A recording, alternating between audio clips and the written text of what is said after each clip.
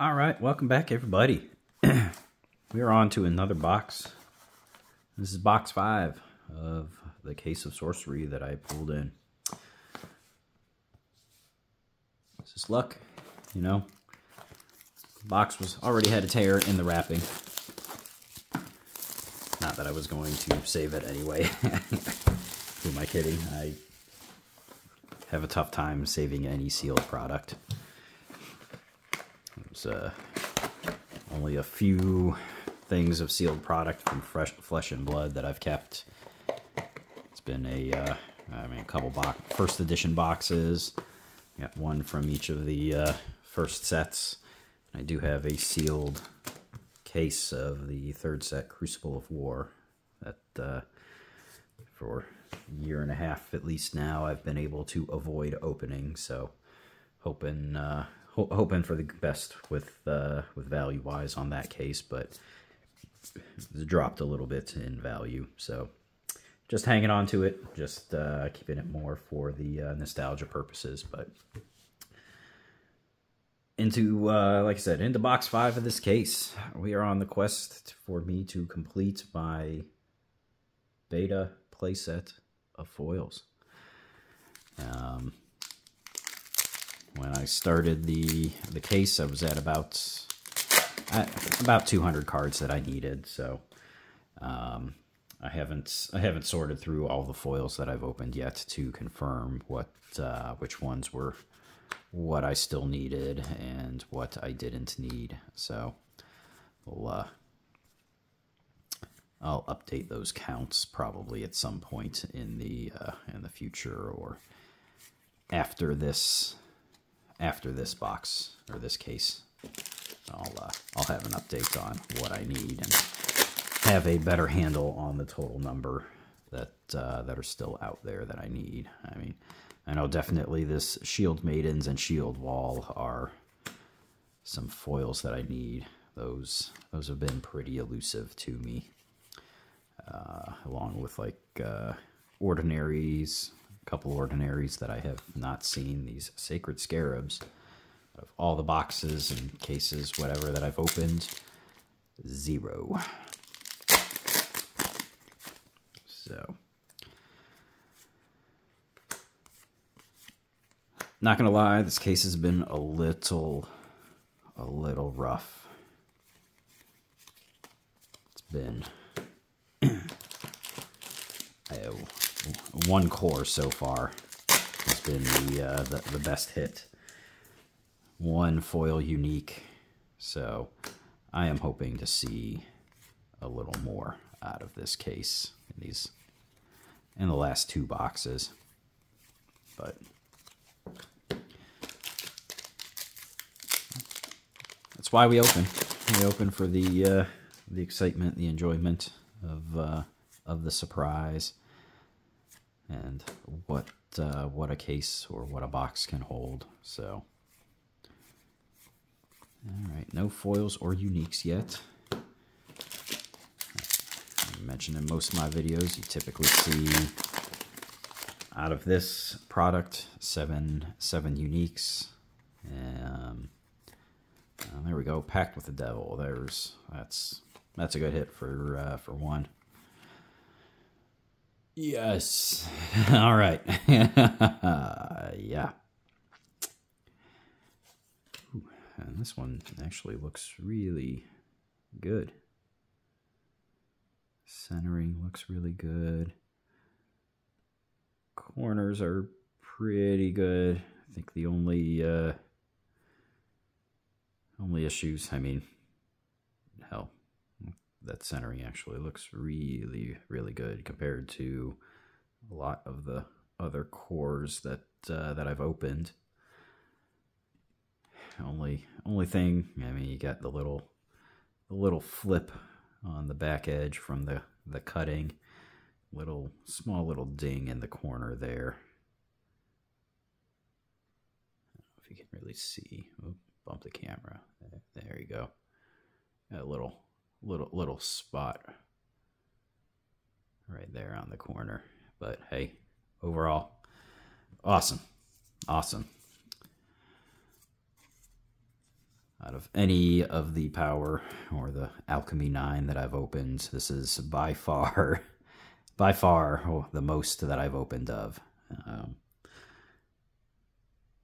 Liked so much. A buddy of ours, when the set was released. Wow, that was in the same pack. That was a awesome pack. When the set released, anyway, a friend of ours asked us for our t-shirt sizes, and was like, all right, well, send him the info on our t-shirt sizes, and he bought a bunch of t-shirts from Melissa Benson's websites and brought them for us to choose, and I chose the Ruby Core as the shirt to take. So, all right, there we go. If you're gonna hit a foil unique, that's the foil unique to hit, or one of the foil uniques to hit. P-Stone is obviously a little better, but and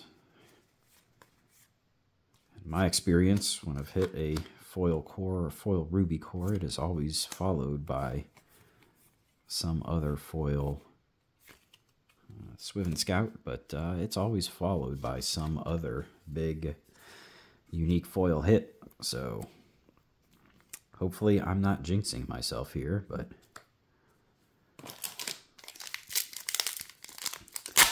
or at least there have been other big hits. So hoping to see some cores.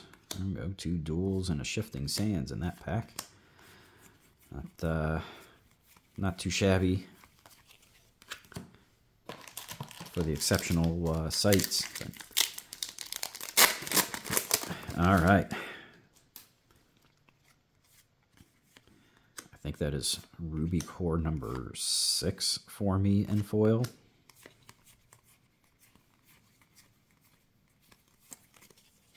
It's not the most valuable out of all of the cores, but I mean, that guy will pay for the box. So the Amethyst and I think Aquamarine seem to be the ones that that sell the best. The Onyx and Ruby are kind of in the same area. But man, all right, reinvigorated for the rest of this this box and the final box of the case. Hell yes! All right, it's even a Grandmaster Wizard. There we go. I mean, it's an elite, but probably the best elite you can open. So, and that makes 3, 4 Grandmaster Wizards, I think, now in this case. Those are very, very elusive.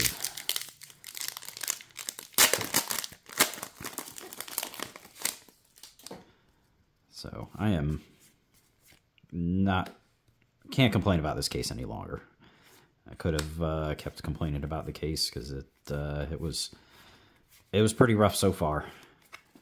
Only one other unique foil, so seeing that core, hell yeah! All right, I'm excited. All right, so yeah, after seeing that pool, if you haven't yet, hit that like button, subscribe, leave me some comments. Let me know what you're thinking of the videos. I do appreciate those of you that do comment, those who are hitting the like button. More people that hit the like button, more YouTube's algorithm pulls my videos in and shows them to other people that may not have seen my videos before. It only cost 1. Yes! All right. There we go. Okay. All right. So these two pay for 2 or 3 of these boxes of the case. If I was buying them, I'm just flying through these, not really paying attention. But all right, there we go. Finally.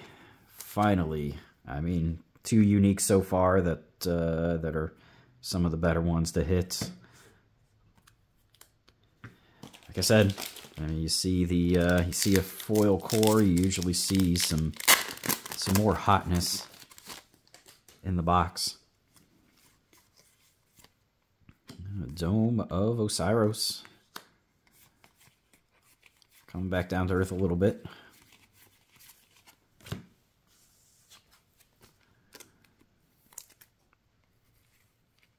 All right. But yeah, no, I mean, like I said, you usually see some good hits once you start hitting some foil cores. So there were foil alchemy cards.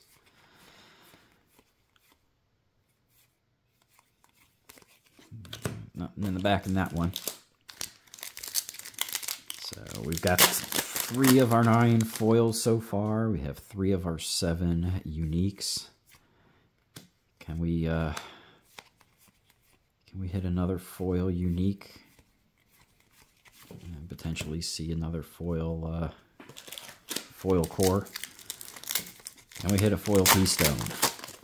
I've opened 1 foil pea stone. If you haven't seen that video yet, I did get that on camera, get that recorded. So go back. I mean, it's a couple months ago, so you'll have to go back a couple months. But check out that video. Ultimate Horror. That's been a reoccurring theme in this case.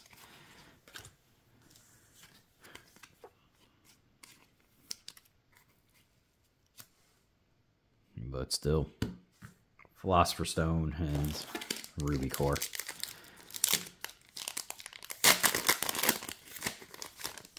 Can this box just keep getting better and better? We hope so. All right, Tadpole Pool. Another unique we haven't seen out of the case yet. So happy to see that we are seeing some more.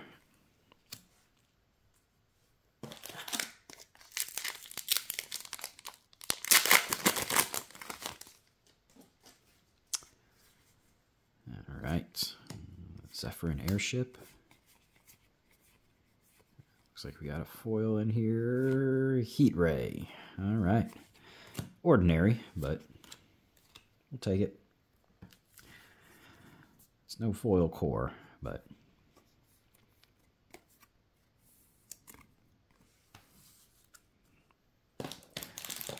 at least we're seeing some positive value coming back in boxes in the case.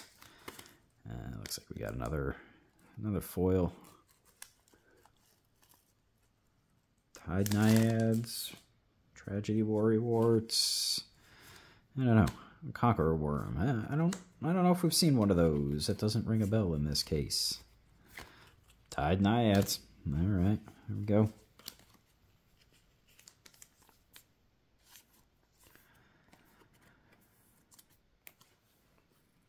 That's an exceptional. Kind of talked about in other videos. Another foil, and I'm not going to lie, this looks like another Tide Naiads. Back-to-back packs the same. Court Jester.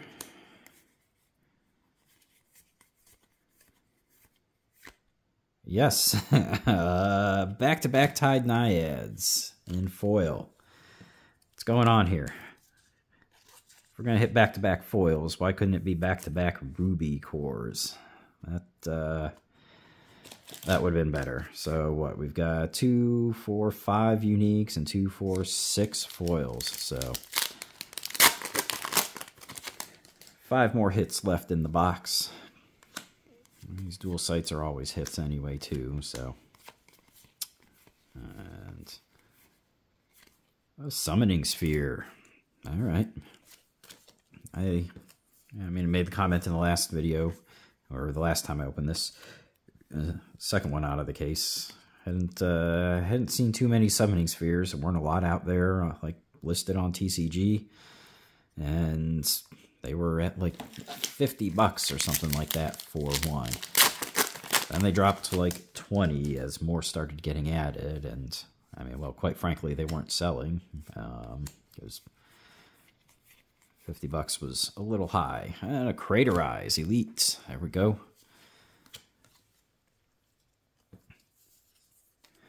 But they've come down quite a bit. I think they're probably around like 10, $15 now, maybe. Something like that. But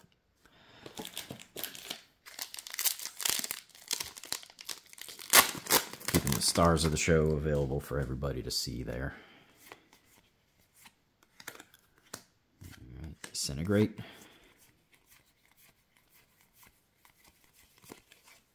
And nothing. Still looking for 2 more uniques. Come on, let's, if we're gonna duel up. Oh, all right, Courtesan Atheus.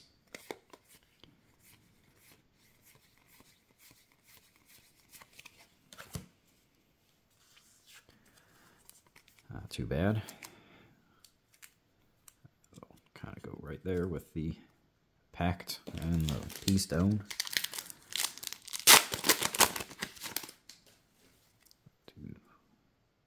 So we got 1 and 1 left. And 0 and 1. There's a Cerberus in Chains.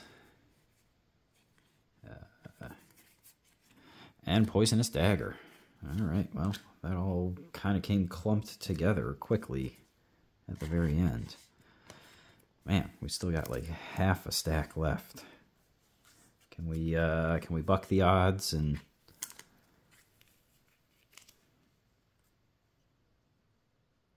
We buck the odds and get a little more out of these packs. We got 2, 4, 6, 7 packs left.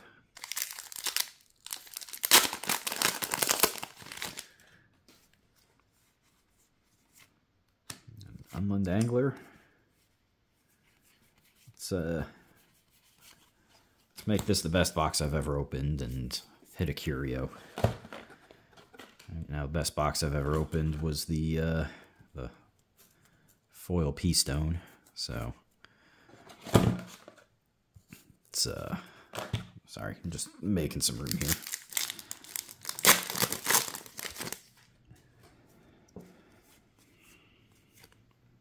Nightmare.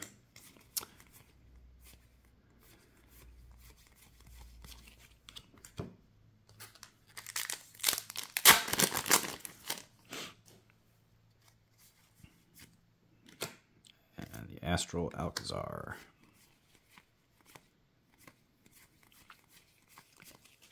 We're curio hunting in these last few packs because, yeah, 2, 4, 6, 8, 9. Yep. 9 and 7. So, all right, some Hounds.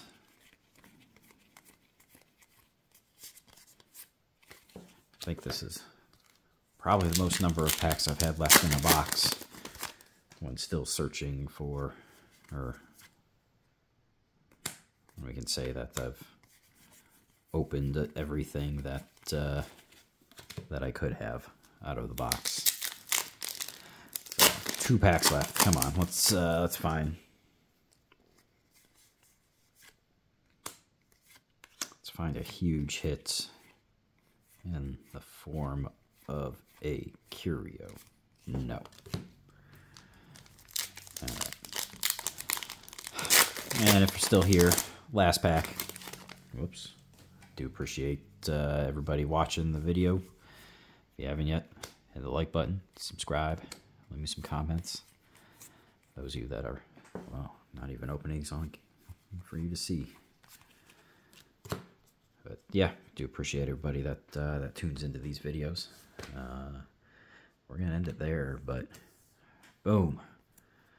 Finally, finally seeing something worth it for there. Just finally seeing something worth it in these boxes. Well, first box that wasn't upside down on EV. So, all right, appreciate everybody watching again. Take it easy. Have a good night.